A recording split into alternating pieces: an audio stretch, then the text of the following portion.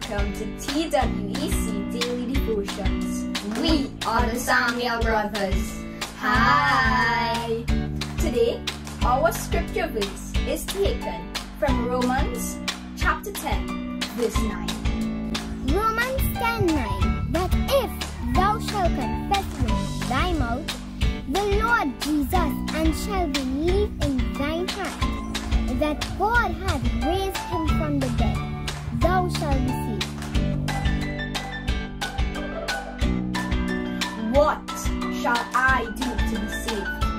What shall I do to spend my eternity with Christ? I'm here to tell you that all you have to do is invite Christ into your life. Firstly, you ask him to forgive you of your sins, your wrongdoings, and your shortcomings. Then invite him into your heart and ask him to be your Lord and Savior. That decision is so simple, but yet so important. In fact, it is the most important decision that you will ever make. True, indeed. You are never too young or too old to accept Jesus into your heart. Once you have accepted Jesus into your heart, you have to pray to him and read his word daily to develop and maintain a personal relationship with him. Once you have that personal relationship with Christ, you can seek him about anything and everything. And when you pray, you have to have faith that you will receive what your heart desires. And boys and girls, in God's perfect timing, he will answer your prayers. The word of God stated that he promised to never leave us nor forsake us. He is always with us.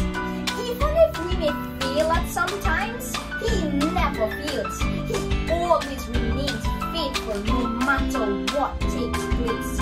Boys and girls, mummies and daddies, if there is ever a time that we need Jesus, it is now. So I encourage you, give your life to Christ. Make him your Lord and Savior today. As my brother said, boys and girls, this is the most important decision of your life. So if you haven't made Christ the Lord and Savior of your life, I encourage you, do it today.